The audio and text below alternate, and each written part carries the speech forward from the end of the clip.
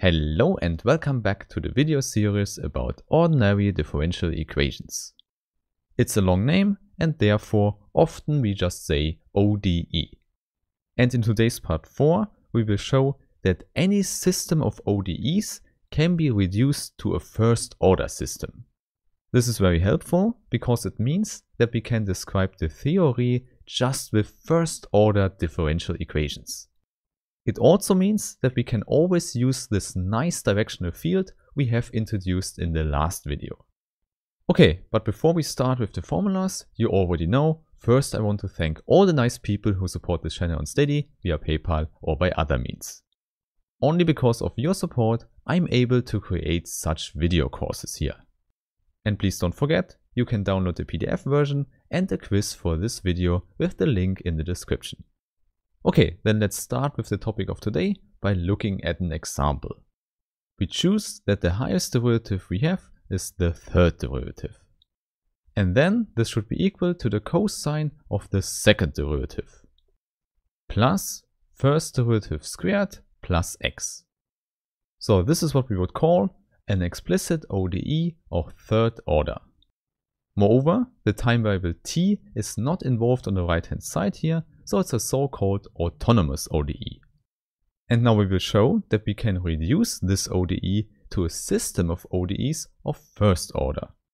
And this simply works by defining a vector variable y that has the derivatives of x as components.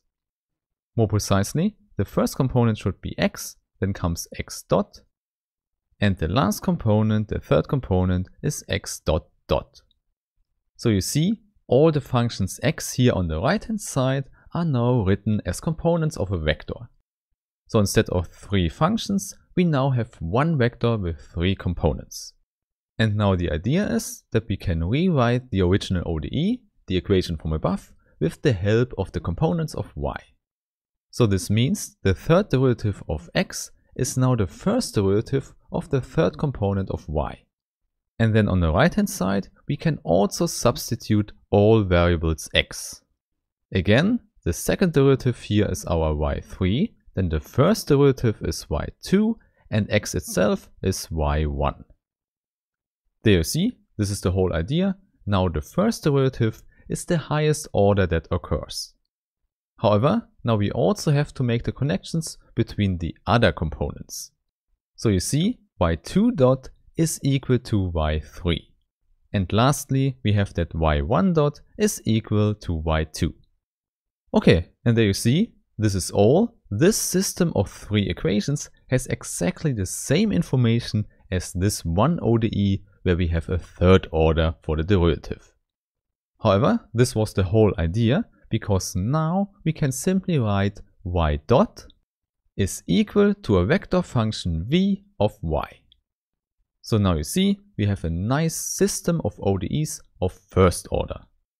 So we conclude, if we understand in general the system of first order ODEs, we can also understand higher order ODEs. However, at this point you should ask, what can we do if we have a system or an ODE which is not autonomous? For this, let's simply look at the next example. So let's say we have a similar example as before, but now also t occurs on the right hand side. So maybe we find minus t to the power 4 here. Hence, this is now a non-autonomous ODE, but still of third order. Therefore, we could do the same procedure as before to get it to first order, but still it would be non-autonomous. So we have to do one step more to get rid of this t here. Indeed, we could do exactly the same as before and define the vector y as above. However, now we also have to put in the variable t in some sense. And one thing that works very nicely is to use it as the first variable here in the vector. And if we want to keep the indices as before, we should call it the 0th component. In other words, our vector y has 4 components where we start counting with 0. So we start with y0, then we have y1, y2, and so on. Indeed, if we do that, we can do exactly the same as above.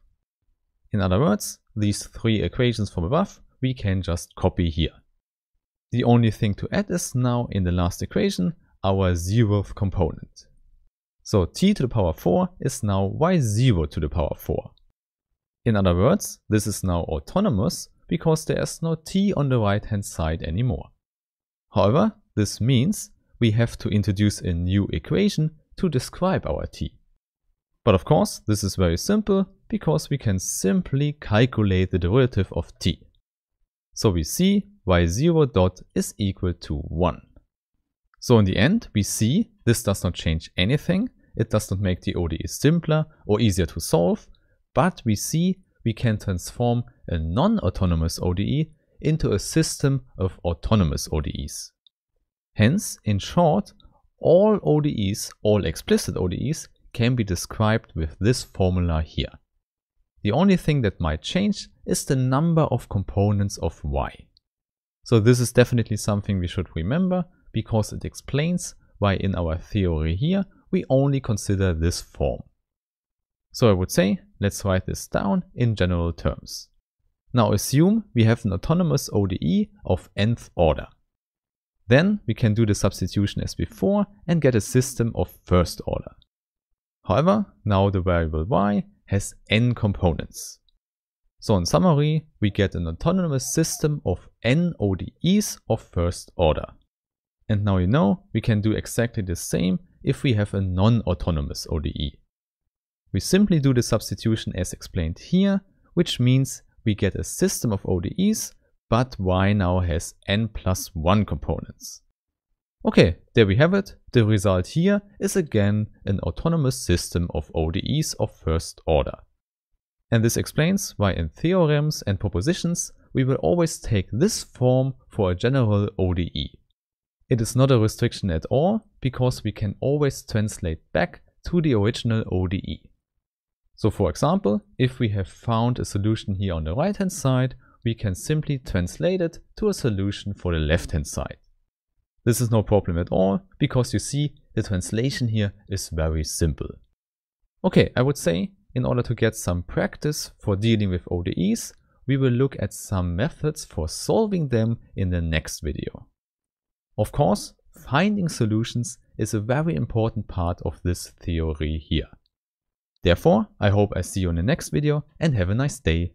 Bye!